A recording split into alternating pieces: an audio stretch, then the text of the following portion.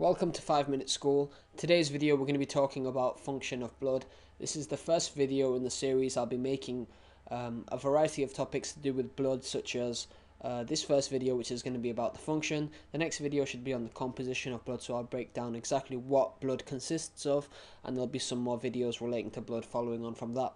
But let's talk about the function of blood in today's video. So there are three main functions of blood. It's transportation, regulation, and protection.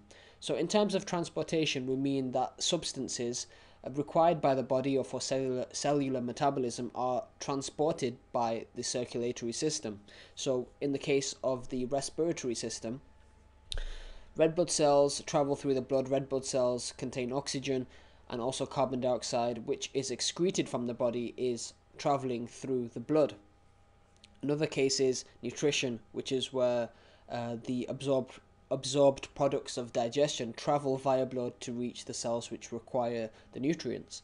And on the contrary, we have the excretory system, which is where the metabolic waste which is produced by cells, for example urea, or in the case of respiration, carbon dioxide, they are carried out of the body. So in the case of urea, it's carried to the kidneys through the blood system.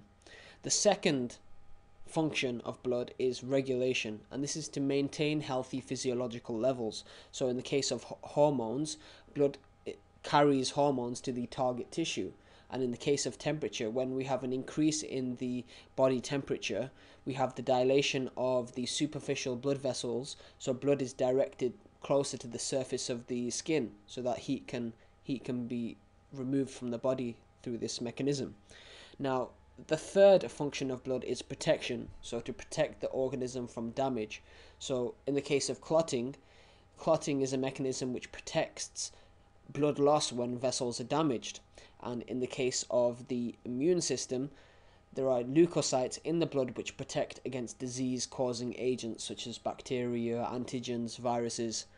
So this is everything on the function of blood. These are my three, the ones that I'm going to make in this video. So that's everything in relation to the function of blood for today's video. Videos following on from this will look at the composition of blood and so forth.